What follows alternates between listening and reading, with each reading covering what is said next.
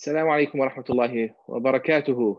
Our dear viewers, my dear brothers and sisters, may Allah subhanahu wa ta'ala bless you on this blessed evening. This is Mohammad Faqih, the host of this conference, the Hajj Legacy Conference. Tonight's episode is a very special one. I'm going to be joined shortly, inshallah ta'ala, with our guest speaker, Sheikh Mohammad Elshinawy, hafidhahullah. He is a graduate of English literature, Brooklyn University in New York City. He studied at the College of Hadith at the Islamic University of Medina. He's also a graduate of Mishka University. He translated major works, and he also is affiliated with Yaqeen Institute, and he's an imam in Pennsylvania. Hafidhahullah. He's going to be shortly joining us, inshallah. Tonight's discussion is a very interesting discussion. It will be about one of the greatest figures in our history. The father of the prophets, Ibrahim alayhi salam, is someone that our own Prophet sallallahu alayhi wasallam was told to follow in terms of to be inspired by and to follow his example. He was obviously his great grandfather, the Prophet sallallahu alayhi wasallam, as you all know, is a descendant of Ibrahim. He was actually the fulfillment of Ibrahim's prayer and dua, and a da'wah to Abi Ibrahim, as he said. So this extraordinary figure in our history and the history of humanity, the most, perhaps one of the most celebrated prophets in many religions, Prophet Ibrahim alayhi salam, Allah subhanahu wa ta'ala describes him as someone who was an ummah. He was a nation, or he was a community. Great character. So tonight we're going to be talking about some of the aspects of the Abrahamic ethics and his personality and his lessons from his akhlaq, from his manners, alayhi salatu wassalam. So without any further delay, inshallah ta'ala, I would like to invite our dear speaker and guest, Sheikh Mohammad Elshinawy, to join us, inshallah. Welcome to the program, to this episode, Sheikh Mohammad. Assalamu alaikum wa rahmatullahi wa barakatuh, Sheikh Mohammad. Hayyakum Rabbi. Hayyakallah. It's great to have you back. MashaAllah, the last session that we had here, when this whole COVID situation started, was one of the most watched episodes. So welcome to tonight's episode. Alhamdulillah, these are indeed blessed days. May Allah subhanahu wa ta'ala make them a happy and joyous occasion for you and your family, inshallah. I mean, for you the same, Shaykhna. Allahumma ameen. Allah. SubhanAllah. We were hoping to meet in Mecca or in Medina around this time, huh? Yeah, you were one of the last people I met last year. After Hajj, we bumped into each other in the Rawda, right? Right before Fajr? SubhanAllah. SubhanAllah. Yeah, that was beautiful, beautiful memory. SubhanAllah. Yeah. May Allah subhanahu wa ta'ala allow us to gather there together, bi'idhnillah. I mean, all the Muslims, Ya Rab. So every year, millions of Muslims would respond to a call made by Prophet Ibrahim alayhi salam, who is the subject of tonight's discussion, right? Subhanallah. Yeah, subhanallah. The dua that continues being answered, right? Subhanallah. Now, Shaykhna, Prophet Ibrahim is, obviously a very interesting and fascinating figure in our history, alayhi salatu wassalam. And it's amazing how he's also the second most mentioned prophet in the Quran. So what do you find most fascinating about him, alayhi salam?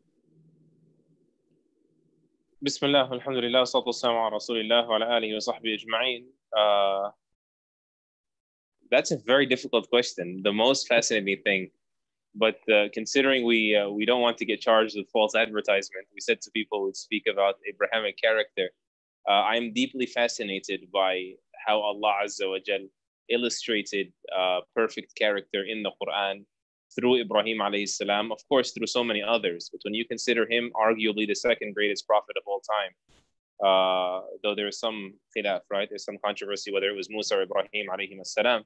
But when you consider that Allah Azza wa Jal told the most well-mannered, greatest charactered human being ever, which is the Prophet ﷺ, to take Ibrahim alayhi salam as his example, فَاتَّبِعْ مِلَّةَ إِبْرَاهِيمَ حَنِيفًا, right? Follow the example and the way of Ibrahim alayhi salam. And then our Prophet sallallahu alaihi wasallam was said to have said, I was not sent for anything but to perfect good character. That should call our attention to the fact that of the greatest things Allah Azza wa Jal was directing the Prophet sallallahu alaihi wasallam's attention to, so that he can live up to and carry that mission, was the character of Ibrahim alayhi salam. And there's so much to be said about, you know, character needing to come through the prophets to begin with, before you even speak about Ibrahim alayhi salam himself. But maybe that should at least be said at the onset. Nowadays, we think that like the moral debates have no end. Everybody has their own subjective morality. I think this is moral. I think that is moral. Whereas the Muslim believes that without Allah Azza wa Jal, without a perfect, neutral, you know, wise God subhanahu wa ta'ala, the one and only, you cannot really have, number one, objective morality. Number two, actualizing that morality. Because that's the whole idea, that number one, you have to identify what the perfect balance is that philosophers have always debated about. What's the balance between this virtue and that virtue when there's a conflict between them, right? How do you prioritize and how you reconcile values, competing values, good values, but what happens when they're competing? Identifying it in the detailed fashion requires wahi, requires the revelation of God that was understood and lived through the example of these prophets. But that's not just it. You can identify it and never live up to it. But having role models that show us it can be lived up to, when Allah Azza wa Jal is the center of your life, everything else falls in line. That also is a moral theory, which is what is the foundation upon which morality is built. And so Ibrahim alayhi salam, all of those dimensions, the details of morality, balancing morality, having your morality grounded in a God-centric worldview, if we can call it that, right? All of those are identified, right? In the story of Ibrahim alayhi salam. Obviously, this is a very timely discussion. Whenever this season comes, Hajj season, we are reminded of Ibrahim, his sacrifices, his story. You know, people respond to a call that was made by him. You know, that continues to echo throughout all of these. So it is indeed, but you know, there's a connection between ethics. Like, you know, some people might be asking, okay, why are we? For those who have just joined us, we are tonight discussing the Abrahamic ethics, or the lessons from the character and the manners of Prophet Ibrahim alayhi salam. SubhanAllah, the Hajj season, you know, when I asked some people how, you know, to describe their Hajj experience, they said Hajj refines you and it defines you. It's a test of character, right? When you go to Hajj. And one of the conditions for your Hajj to be sound and accepted is that you have to be at your best manners. So it is indeed a very relevant topic, because we are again, you know, doing this ritual, or this is the season of Hajj. Ethics are very important. We're told to follow Ibrahim alayhi salam, not only in our practice of the religion. Obviously, we follow the Prophet sallallahu alaihi wasallam, who was inspired by the millah of Ibrahim, by the tradition of Ibrahim.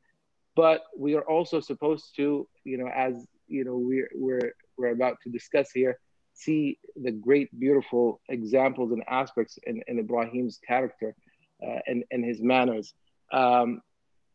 So, you know, subhanAllah, yeah, you're right, you know, absolutely. So for a father like me, what lessons can I learn from Ibrahim alayhi salam, or as a community member, or as a community servant, or you know, we were earlier, you know, having a discussion, and subhanAllah, I did not really pay attention to this. I love how like nuanced you are in terms of when you put things together. You said his relationship with Allah subhanahu wa ta'ala was an example, but also his relationship with his, you know, with fellow human beings and with his family was also a great example for us. So what do you have to tell us about that? Yeah. So when the Prophet sallallahu alaihi wasallam says al-birru husnul khuluq, right? Righteousness is all about good character. You would think, wait a minute, but our deen is more than just being nice with people. Yeah, well, good character isn't just being nice with people. It's a whole bunch of other ways to deal with people. But it's also not just being nice with people. It's about being nice with their creator and your creator, who you owe your existence to, right? And so good character needs to start there, needs to start with mastering, if you will, perfecting your understanding or your recognition of the master-slave relationship. And Ibrahim alayhi salam was the perfect example of that. When he had no support system, he knew he had Allah. And when he had no one else subscribing to his religion, he still feared Allah and stayed put. I mean, one of the alternate or additional explanations of Inna Ibrahim kana ummah, Ibrahim was an ummah. The first one, as you mentioned, is that he was an ummah in the sense of he was an example, because ummah comes from the same root as the word imam, like a leading example, right? But ummah also means a nation. He was a nation all by himself, meaning his commitment was to Allah first, even if no one else was going to follow along. No one else was going to join in with him.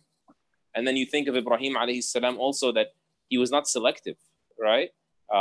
There's actually a hadith in Sahih al-Bukhari, a very interesting hadith from Abu Hurairah radiallahu anhu, who said that the Prophet sallallahu alayhi wasallam said, Ibrahim alayhi salam اختتن بالقدوم وهو ابن 80 سنة, that he even circumcised himself with basically the sharp side of an axe. Basic tools, yeah.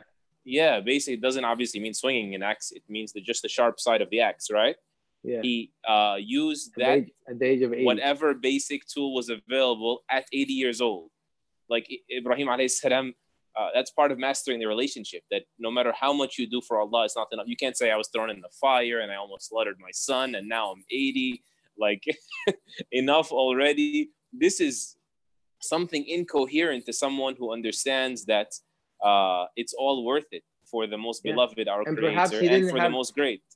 Yeah, and he didn't have the means to have that done sooner or earlier, as you said. SubhanAllah, you're right. It just hit me right now that he was alone, and he was facing, and his position was not popular, right? And yet his connection with Allah subhanahu wa ta'ala, helped him get through that. SubhanAllah, yes.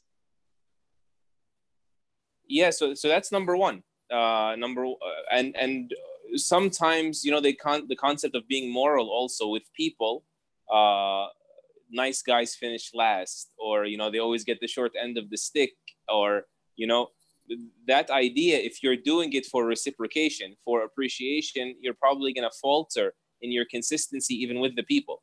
But when your morality is grounded in Allah Azza wa Jal, meaning it's defined and like rewarded by Allah, driven by Allah, then you will be consistent in your morality. You'll always get it right, and you'll always continue doing it because Allah will always appreciate you, subhanahu wa ta'ala. That's a part of it. Another part of it is like when Ibrahim alayhi salam then took his da'wah to the people, this was something uncomfortable for the people. People are telling him, get out of here with the da'wah, basically, right? But part of his good character with the people now is that he didn't listen to them because he knew he had their cure. He knew he had their medicine. And you not giving nasiha to people, you knowing they're on a crash course and you not trying to divert them from their crash course, doesn't make you a good person, right? Like not giving them a diagnosis. Yes, you're going to do it gently, and yes, we'll see Ibrahim do that, alayhi salam, but you still have to give it. That's part of good character. Sometimes they say, you reminded me of they may not like to wear the mask, but if they have to wear it, then you have to make them wear it. You gotta wear the mask. No. The concept of like, if you give a man a fish, you feed him for a day, and you teach a man to fish, you feed him for a lifetime. Likewise, if you are just pleasant, smiling at someone while they're destroying themselves, yeah, you've made them feel good for a moment.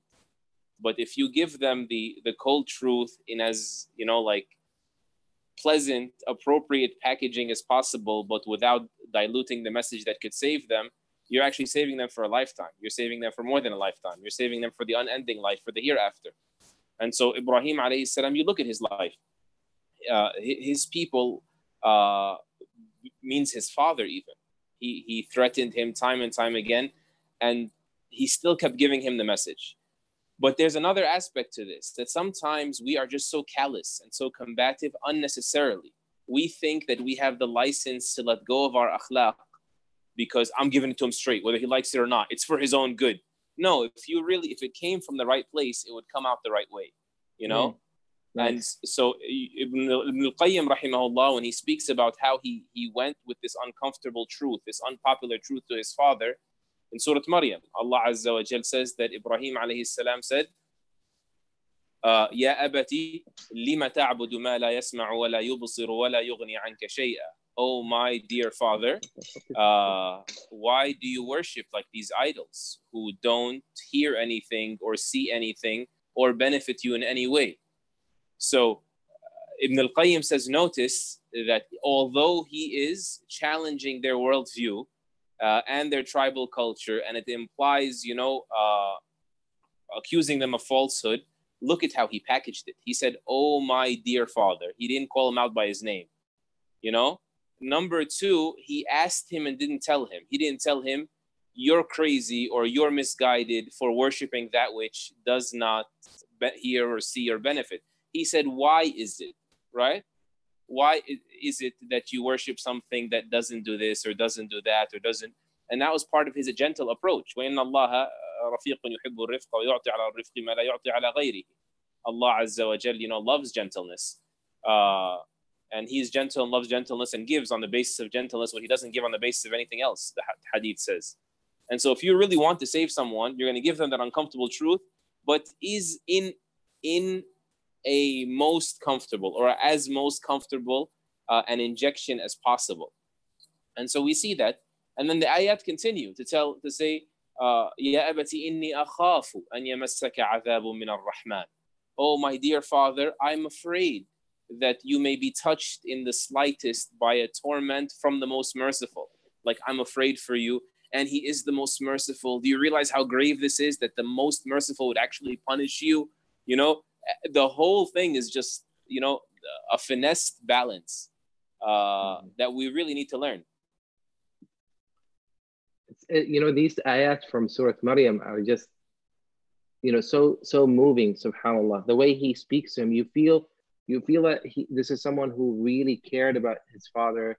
He's being very gentle, and subhanAllah, thank you for bringing this up. You're right. I mean, he said, lima ta'budu, right? Why are you worshiping? He's challenging him, but at the same time, he's actually giving him a very thought-provoking, argument. He's asking him to explain to him. So you can go and ask your someone that you respect to explain to you why they're doing things the way they're doing. You're not disrespecting them, but at the same time, you're really, putting them, in check. You're allowing them to think for themselves that what they're doing doesn't really make that much sense. Subhanallah. He was very, very, and Sheikh, someone asked me this question. I don't know. I wasn't able to actually, subhanallah, I wasn't able to find that information. I didn't actually do the research as to how old was Ibrahim when he engaged, whether it's his father, because the Quran said, سَمِعْنَا فَتًى يَذْكُرُهُمْ, right? So do you have any? No, I don't believe there are. I did a tiny bit of research. I had to do a paper. It was one of the only research studies I got to do while in Medina before I had to come back. Mine was about, I just gave it a fancy title. It was just called the Futuhat al-Rabbaniya fi Shama'il al-Khaliliya, about Ibrahim alayhi salam, right? Just whatever Allah opened my eyes to of the perfect character traits of Ibrahim alayhi salam. And I didn't find, I tried to, I guess, scan the tafsir for, what I could about the ayat of Ibrahim alayhi salam, and I don't think we have anything in the Quran or the Sunnah, and Allah Azza wa Jalla knows best, not as if I have a conclusive, scope of this stuff regarding this. And we do know that he was young, as you mentioned. The ayah says he was young, but what is a feta? I mean, maybe under 40 would still be a feta, right? Some say that a ghulam could even be loosely someone under 40. And so what we should say, though, to the likes of these questions in general is that the most important facts of his story are in the Quran or in the Sunnah. Allah Azza wa Jalla is not forgetful. If it was, an essential part of the story that we needed, Allah would have said it to us, would have informed us in his book or on the tongue of his messenger, sallallahu alayhi wasallam. Yeah, but you can still be young and be gentle and be kind and be respectful, all right? Yes, tabarakallah. That's Very thoughtful connection. Yes. Yeah. So like when people become religious, they have this selective read. I'll give you a personal embarrassing story in a minute to make your show entertaining. It's actually related to Ibrahim alayhi salam, but you just reminded me of it. But yeah, like why is it the day you become religious is the day that all your problems start with your parents and with your siblings and with the average masjid goer? Yes, we understand that that you're a fiery guy or you're a fiery gal and you're passionate about your deen, but you need to realize that this is something you need to grow out of fast. Because when the Prophet ﷺ says righteousness is good character, that means you need to consider what people think of your character. That is very telling of your righteousness in the eyes of Allah Azza wa Jal. When the Prophet ﷺ says righteousness is good character, Ibn al-Qayyim said that means whoever outdoes you in character has outdone you in deen, because this character is the deen. That's what it's all about. And when you have a problem with people and it gets personal and it gets tense and this is like the norm for you, then your problem is not really with the people. It's with your disregard of them belonging to Allah. Your problem is with Allah because they are His servants, subhanahu wa ta'ala. Right? And so, the narration of Al-Khalq Iyalullah, the creation are the Iyal, some people mistranslate it as children of God. No, Iyal means the dependents of God. These are the people that Allah cares for around the clock. And so for you to be injurious to them, for you to be arrogant and pompous with them, means your problem is with Him, subhanahu wa ta'ala. You need to be very worried about that sort of dhulm and what it places you at odds with. But as for my embarrassing story, I am speaking so heavily about this or pushing about it maybe to make up for my past. And I think I have a semi-defense for why I was a little bit like that for a short while, aside from the fact that I was young, and that it's a defense mechanism sometimes that like you hate so much where you were that you try to like project that hate and that roughness with whoever's still like that out of fear that you fall back into it. Not a justification, but you just need to understand where that comes from. In any case, Ibrahim alayhi salam is said to have said to his people in Surah Al-Mumtahana, قد كانت لكم أسوة حسنة في إبراهيم والذين معه.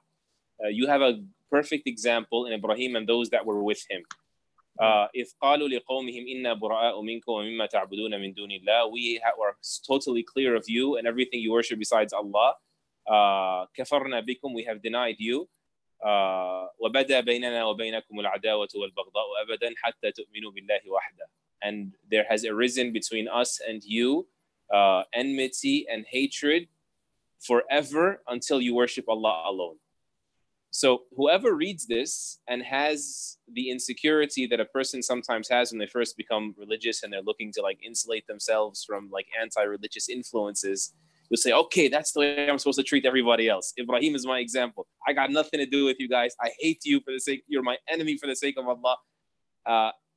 Because this is a presupposition that it's supposed to be this way. It's supposed to match my fiery young age. And so you think that ayah is the norm, when that ayah might be the norm, just for not the same people. This ayah was in Surah Al-Mumtahana. This ayah came down about the Meccans who just breached the treaty and essentially waged war. These are with regards to militant, hostile people. And so Ibrahim alayhi salam's example with people that threw him into a fire and time again were rebellious to someone they saw clearly was the Prophet of God, maybe someone in that case scenario, they need to see a different face from you. At that point, there's no more room for warmth without you totally walking away from your past, without you believing in Allah. But the fact that they disagree with you or even disbelieve in your God would not warrant that. And actually, interestingly, the proof is in Surah Al-Mumtahana. Surah Al-Mumtahana itself, a few ayat later, is the surah that says, just on the next page, Allah does not prevent you from those who don't fight you regarding your religion, being kind to them, being just to them. Allah loves those that are just. Those who are not fighting you for the sake of your religion, expelling you from your homes because you're a believer, Allah does not forbid you from being nice with them, kind with them, just with them. You seek nearness to God through being just with them.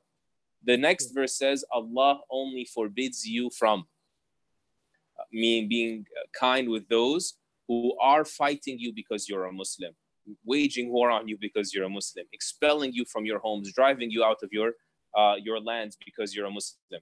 So what I'm just trying to say is we can always find evidence in the Quran and Sunnah to justify our bad akhlaq or our bad behavior. But if you come to it as a clean slate, you come to it truly seeking guidance, you will see that this is an exception to the rule that applies. It is actually part of good manners. Part of good manners to have a very different face, right? To show your dignity, to show your fearlessness, to show your trust in Allah when there's something of that nature. But otherwise, Ibrahim alayhi salam was very different as the norm. Could we say that this is something that also was revealed to him, and it's a measure that he had to take at a later stage? You know, like for instance, in the other ayah, you know, Allah subhanahu wa ta'ala says, فَلَمَّا تَبَيَّنَ لَهُ أَنَّهُ عَدُوٌّ لِلَّهِ تَبَرَّأَ مِنْهُ. That this was not from the get-go, you know, but at a later stage, once Ibrahim exhausted all means to persuade his people or to bring them to guidance, and Allah subhanahu wa ta'ala, at some point, prophets and messengers are instructed by Allah subhanahu wa ta'ala to part ways from their people and walk away, right? Like, you know, what happened with Prophet, his nephew, Prophet Lut alayhi salam, and many other prophets. So could we say that this was at a later stage, Allah subhanahu wa ta'ala gave him, you know, Allah subhanahu wa ta'ala, you know, inspired him or revealed to him, just like what happened with Nuh alayhi salam. I mean, 950 years, and then eventually it was revealed to him, أنه قد لا يؤمن من قومك إلا من قد آمن. This is it, it's over, right? So it is at that stage that you have to basically part ways and you go your own separate way. Can we say that? So long as we're saying that in the sense that this is not limited, I mean, I would agree with the caveat that it's not limited to you receiving direct revelation, which means it would be impossible, right? After the seal of prophethood. No, we are saying that you don't, our deen is a balance between mercy and strength. Like mercy all the time, even after the age of the prophets, right? Mercy and like smiles and pleasantries all the time would actually be a sign of weakness. You would get overrun. This would embolden those who have no conscience, for those who don't understand goodwill, because our deen deals with reality. That's actually part of the Abrahamic character, the Abrahamic morality. That, you know, some people, interestingly, you know, one of like the most intelligent minds of our time, Noam Chomsky, I was told by people who approached him, Muslims who approached him personally, seeing many of his views are very sympathetic to Islamic values. He said, he refused to look into Islam because I don't accept any religion whatsoever that condones the use of force, right? And that may come from the right place, right? It's a beautiful sentiment to be totally pacifist, but pacifists don't exist in the real world because they are overrun, right? Like, it is not the akhlaq of certain countries that keeps other countries from overrunning them. It's the presence of their armies, for example, right? So strength respects strength. That's the idea. Islam does not promote violence. Unfortunately, criminality and crimes against humanity and wars are just an inevitable reality of the human experience. And so when they physically took Ibrahim alayhi salam and, you know, waged war on him and were persecuting physically, this requires equal strength to keep them at bay, right? And so in any similar situation, Allah Azza wa Jal says that to us even in the Quran. He says, وَمَا لَكُمْ. This, of course, now is not promoting violence. This was addressing the Prophet ﷺ as the head of a state. All of these things should always be understood, right?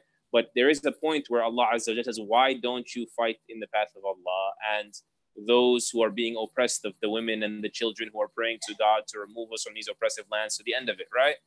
And so some things are worth fighting for. Yeah. That's part of good akhlaq. Valor is part of the package. Yeah.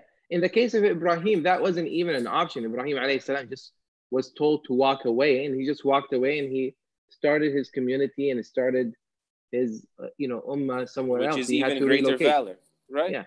And for sure, in our context, for sure, none of this actually applies in the sense that would only apply to a legitimate authority or a legitimate government or otherwise. But in principle, strength in the face of violence, protecting the weak and the weaker sectors of society. You know, even today, the concept of defunding the police, by the way, that people are speaking about for the sake of morality, that may seem to be a good idea at first glance. But do you know what would happen if there isn't a government-sanctioned force that has a clear leverage in terms of artillery, has cuffs and cars and radios and guns? Do you know what this country will look like? You know, without there being strength to protect the rights of, you know, the individuals in society.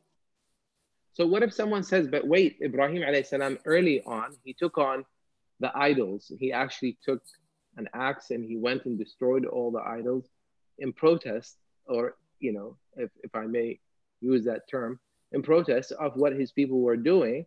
And he spared obviously the, you know, the largest one, just to give them, you know, as a way of him trying to basically make a point to them. In that one, I would agree 110% that one would have to be wahi. And even if it were wahi, for sure it's wahi for Ibrahim alayhi salam, it would have to be by way of revelation, because our Prophet sallallahu alaihi wasallam was told different. Was told, don't even speak bad, meaning don't curse at, right? Do not curse at those they're worshiping instead of Allah, lest they reciprocate by cursing Allah without knowledge. And so when he was the weaker sector of society, he had to weigh the pros and cons, and it was a greater con in you provoking them in this way. But of course, later on, when Quraysh, or the disbelievers from Quraysh, basically betrayed and sparked the feuds between the tribes, and the Prophet ﷺ had every right now to protect himself preemptively by going into Mecca and clearing out those war criminals, and it happened peacefully. At that point, he removed the idols at a much later stage. So what Ibrahim alayhi salam did there, while he had 0 supporters, or at most he had his wife and Lut alayhi salam, if they were with him at that point, right? Then that's definitely not the majority, it's definitely not leverage, so it must have been wahi, must have been revelation, and Allah knows best. Can we move on to the later stage of Ibrahim's life before we run out of time? Because, you know, moving forward, subhanAllah, it's amazing that, you know, one thing that I find fascinating is Ibrahim alayhi salam and his approach, towards his father. But later on, when you study also his relationship, whether it's with his wives or his children, it's just, you know, subhanAllah, there was so much compassion. So he was a great son, but he was also, you know, the greatest father, subhanAllah. Yes. Yeah, subhanAllah al-Azim. There's so much to learn about that. I mean, first and foremost, akhlaq, having, good character, comes from a certain environment. Ibrahim alayhi salam didn't have that environment. He had a gift from Allah, but he understood that he had the responsibility to provide that environment for others, right? He's an exception. It usually doesn't happen like this. And so, you know, when you find, for example, the story of building the Kaaba, he had his son with him in stride as they're building the Kaaba, and he wanted his son to be a part of this legacy. And not only did he involve him in the physical construction of the Kaaba, he made dua alongside his son to Allah to accept this humble effort from them.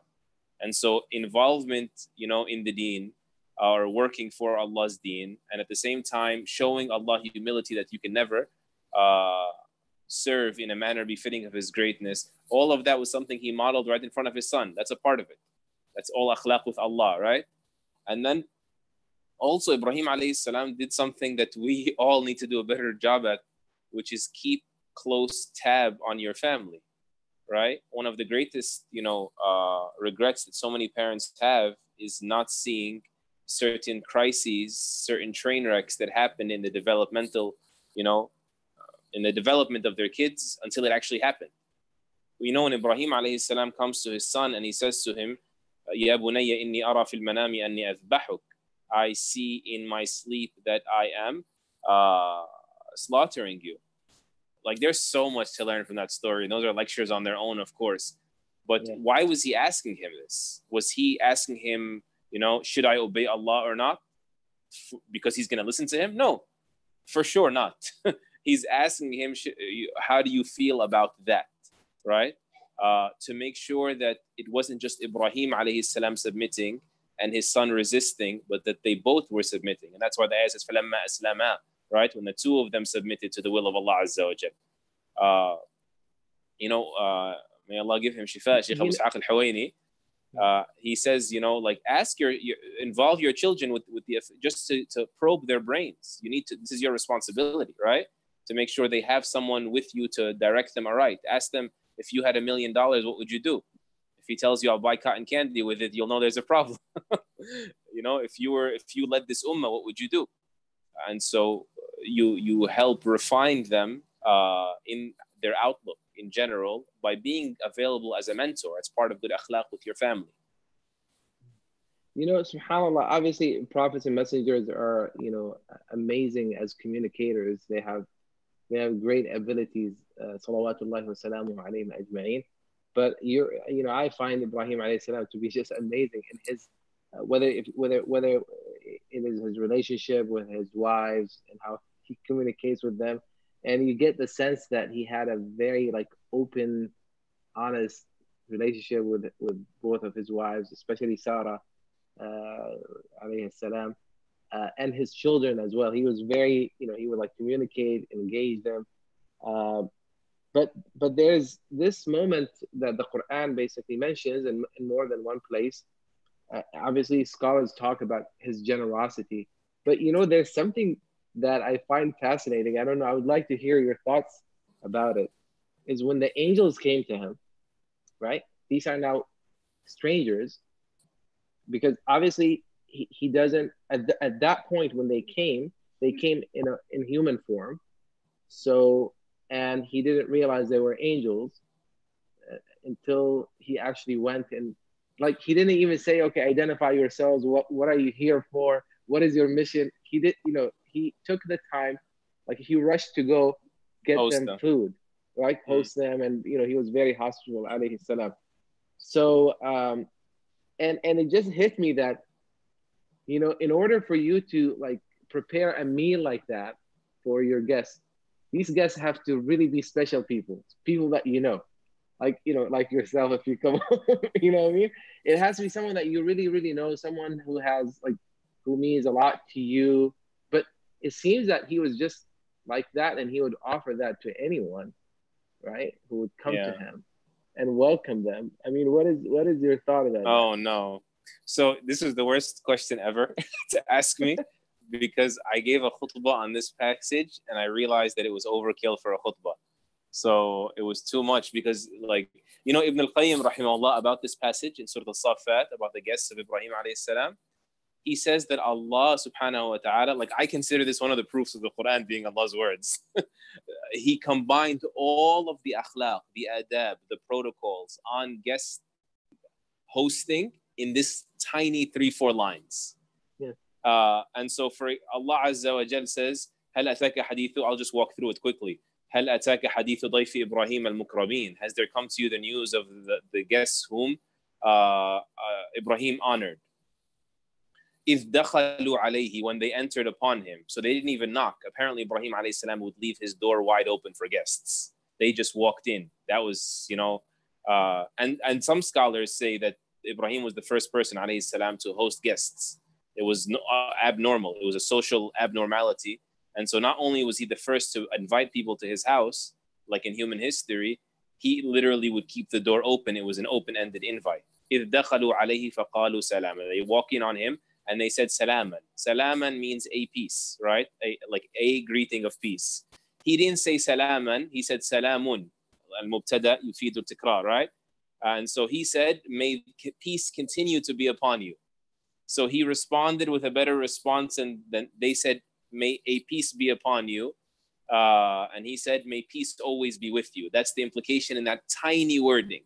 And that is what you're supposed to do. You're supposed to respond with that which is better, or at the very least equal. He did that which is better. So he's being welcoming. He's being more welcoming. Yeah.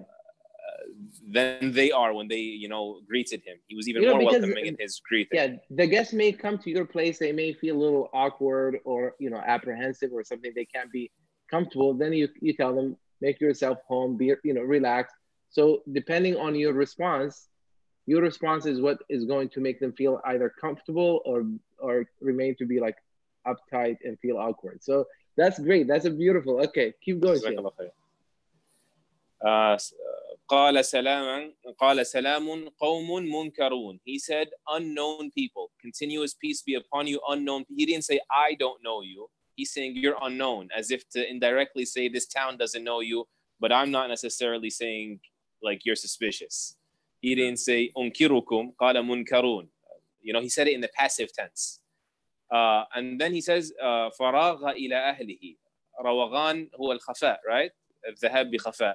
So he snuck off, literally. Okay. Yeah. He snuck off to his family.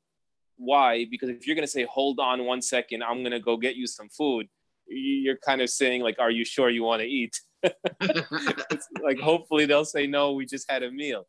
So part of his perfect character... Yeah, so Ibrahim alayhi salam snuck off to not make them feel that they're burdening him. So he snuck off, Allah says, and then he comes back with Ijlin Samin. Ijl means a baby cow, like a calf. Samin means meaty. So he got a nice, like luscious, fat, meaty calf. And we're talking about 3 people. 3 people in Ibrahim is 4. We would think it's overkill. And that's why Ibn al-Qayyim says this is actually proof that it's not wasting to bring your guests, honor them with more food than they can eat.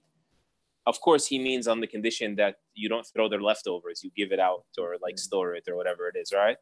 فَجَاءَ بِعِجْلٍ سَمِينٍ فَقَرَّبَهُ إِلَيْهِمْ قَالَ أَلَا تَأْكُلُونَ. And then he brought it close to them. He didn't tell them, get up to the dinette, right? Yeah, he made it even easier. He brought to them the food where they are. So he didn't send his wife or his servant. He did it himself to further honor them. And then he brought it to them. He didn't bring them to it to further, be gracious to them. قَالَ أَلَا تَأْكُلُونَ. And then he said to them, will you not eat? Which is more courteous than saying eat. Will you not eat is gentler, is softer. قَالَ أَلَا تَأْكُلُونَ فَأَوْجَسَ مِنْهُمْ خِيفَةً. And then he felt some sort of apprehension towards them. Of course, they're angels, they're not going to eat. And so he didn't show them that he was uncomfortable with their behavior. Awjasa means he felt it, meaning he refused to show it, which was part of his good akhlaq. Sometimes your guests do stuff that's weird, right? We're not all raised the same way. It may not even be right or wrong. It's just like cultural misunderstandings. So you should try to overlook it. Yeah, conceal your reactions. As their kids are breaking your furniture. No, hopefully not. So funny thing is, like the week before or the week after, I don't remember, I gave a khutbah on how to be a well-behaved guest according to the deen, just to like compensate being a good host. The hosts don't get run over. Be like the angels. Yeah, hopefully. Don't eat the food. فأوجس منهم خيفة قالوا لا تخف. They said, don't fear. وبشروه بغلام عليم. And they finally admitted that we're here actually to bring you good news of a knowledgeable son to the end of the story. And so, Qayyim says all of the perfect akhlaq of a guest host to be a master guest host, according to like the moral character rubric of the deen, is found in these 3 lines of Ibrahim alayhi salam's story. It's beautiful. There's a lot to be said about that, subhanAllah. Salawatullahi wa salamuhu alayhi. May Allah subhanahu wa ta'ala. Okay, we have 5 minutes left. Ibrahim alayhi salam met the Prophet sallallahu alayhi wa sallam. Right? And he sent this ummah a beautiful gift. Which is a reminder that he alayhi salatu salam cared for us, and this is the season for us to really take advantage of the gift of Ibrahim. So, what a beautiful ending. Any word of advice as to how, in terms of like taking advantage of these 10 precious days. I mean, it's not 10 anymore. I mean, we have less now. Yeah, subhanAllah. Yeah, I mean, the overarching character trait of our Prophet sallallahu alaihi wasallam, our Prophet Muhammad, was rahmah, right? Mercy and concern and compassion for this ummah. And subhanAllah, Ibrahim alayhi salam was making dua for us before we came, that Allah send us a prophet and show us the way and all of. He had great concern for us. And so the hadith you're referring to, speaks to that point very much. The hadith is in Sunan Tirmidhi, or Ibn Mas'ud. I remember the first time I heard this hadith was from Dr. Yasir Qadhi, so it sticks in my brain. Ya Muhammad, aqri ummataka minni salam. Yeah, he said to Dr. Yasir actually said, that I have a gift for you from Ibrahim alayhi salam. It was brought to us by Abu Isa Tirmidhi. The way he framed it was just very suspenseful. So Tirmidhi has it from Ibn Mas'ud that the Prophet ﷺ told us that Ibrahim alayhi salam said to him, Aqri, O Muhammad, recite or convey to your ummah from me salam, and inform them that Jannah is lush and green, وَأَنَّ أَرْضَهَا قِيعَانٍ, and that its valleys are basically ready to be planted, or they're bare for you to work in them, right? You work in them in this dunya, meaning, and you harvest there. He said, وَأَرْضَهَا قِيعَانٍ وَأَنَّ غِرَاسَهَا, and the way to plant in these valleys is by saying Subhanallah and Alhamdulillah and La ilaha illallah and Allahu Akbar. And you just connected it with our 10 days, right? The days when we remember Ibrahim alayhi salam. And we make this dhikr, and we make our houses vibrate with these words and echo these words like Medina used to, and Ibn Umar used to walk in the market saying these words to the people. Allahu Akbar, Allahu Akbar, Allahu Akbar, or whatever wordings they would say them and remind each other of them. And so it's important to revive that at least within the sanctuaries that are our homes. SubhanAllah. What a beautiful gift, SubhanAllah. He continued his khair and his barakah, alayhi salatu wasalam, continued even after. And he sent us a special message through the Prophet sallallahu alayhi wasallam, who delivered it to the Sahaba, and the Sahaba passed on this message or this beautiful gift until Imam Tirmidhi rahimahullah made sure that he includes that hadith in his collection. And subhanAllah, here we are. So brothers and sisters, a gift from none other than our father, the greatest, one of the greatest characters in the history of humanity, Ibrahim alayhi salam, to all of you out there, that plant your trees in Jannah, adorn and decorate your palace in Jannah and your properties in Jannah with the remembrance of Allah subhanahu wa ta'ala. Subhanallah walhamdulillah wa la ilaha illallah wallahu akbar. Trees will be planted for you inshallah ta'ala in Jannah. This is a season where we should take advantage and remember Allah Azza wa Jalla, as Allah says, "Udhkurullah fi ayyamin ma'lumat." Sheikh Mohammed, last night we asked Sheikh Waleed to do this, and we would love for you inshallah Azza wa Jalla to inshallah also conclude with a dua for our community members, especially those who may be suffering from an illness of any kind, especially those who were tested positive, or those who have loved ones or family members who may have been affected by this pandemic, or maybe undergoing a procedure, or may have some health condition that they are suffering from, as well as the rest of the community members, that Allah keeps us safe and blesses us inshallah ta'ala. So absolutely. بسم الله والحمد لله والصلاة والسلام على رسول الله وعلى آله وصحبه أجمعين. اللهم اشفيهم شفاء لا يغادر سقما. اللهم اشفيهم شفاء لا يغادر سقما. اللهم اشفيهم شفاء لا يغادر سقما. اللهم اذهب البأس عنهم رب الناس اشفي أنت الشافي لا شفاء إلا شفاؤك شفاء لا يغادر سقما. نسأل الله العظيم رب العرش العظيم أن يشفيهم. We ask Allah Azza wa Jal to wipe over them with His healing right hand, to write for them both the recovery and the reward. We ask Allah to remove all harm, to cure, for He is the one that cures, a cure that leaves behind no traces of the ailment. We ask Allah, the most great, the owner of the great throne, to give them all a cure, to give them all a cure, to give them all a perfect cure. We ask Allah to replace them for their health with better health, and their wealth with better wealth. And we ask Allah Azza wa Jal to send patience and soothe upon their families. May Allah Azza wa Jal forgive those that have been tried. May Allah Azza wa Jal comfort those that are anxious. And may Allah Azza wa Jal accept as martyrs those that have passed. And we ask Allah for every single one of us to grant us the fear of Him that would be a barrier between us and disobeying. And we ask Him to grant us acts of obedience that would deliver us to His paradise, and grant us certainty that would make light for us the burdens of the calamities of this world, and to allow us to enjoy our hearing and our sight and our strength until the day that we meet Him, and to only allow our vengeance to be against those who have wronged us, and to give us support against those who oppress us. We ask Allah to not make this dunya the extent of our concerns or the brink of our knowledge, and to not empower against us those that would not have mercy with us. May Allah send His finest, most abundant, most continuous blessings upon our Messenger Muhammad sallallahu alayhi wasallam, and our father Ibrahim alayhi salam, and all those who tread their path or attempt to do so until the last day. Allahumma ameen. Jazakallahu khairan, Shaykhna. Jazakallah khair from all of us here in the Memphis Islamic Center community, as well as anyone out there who is part of our viewers and audience. Jazakallah khairan, Shaykh Mohammad Elshinawy, for taking the time to join us. May Allah subhanahu wa ta'ala grant you and your family a joyous and blessed Eid for you and your family. And I ask Allah subhanahu wa ta'ala to allow us to meet again, inshallah ta'ala. Jazakallah khair for accepting our invitation. It's always a pleasure to be in your company, Shaykh. Barakallah fiqh. Barakallah fiqh. Habibakallah. Assalamu alaikum wa rahmatullahi wa barakatuh. Wa alaikum assalam.